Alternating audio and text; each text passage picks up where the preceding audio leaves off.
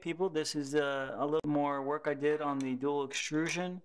You got the two models here, and what I did on the second one, although it looks like a terrible mess, what I actually did was on Cura, I actually set up, let's see if I can pull it, right there. Give it a second. So it says wipe and prime tower, and then an oosh shield. So the prime tower actually came dislodged almost about like 80% of the way through. It was actually staying right there, and every time it would go through, you would wipe it. So you see the different layers there.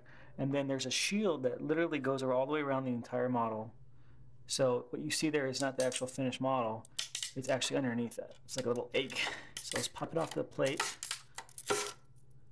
And inside is the model. Maybe we can set this up so it doesn't adhere so well to it. Try not to mess it up. Try to pull this apart. Here we go.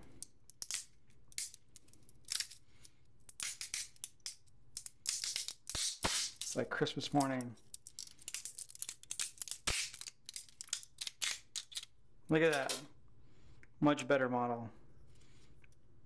Almost no strings on the actual model. So let's compare the two. Okay. Tell the difference, right? Much better on the left side. The one with the ooze shield. Much cleaner. Very good. So it's just a lot about setting up the settings in Cura. So I have a profile. If anybody needs it, just shoot me a message and I'll hook you up. All right? Have a good one. See ya.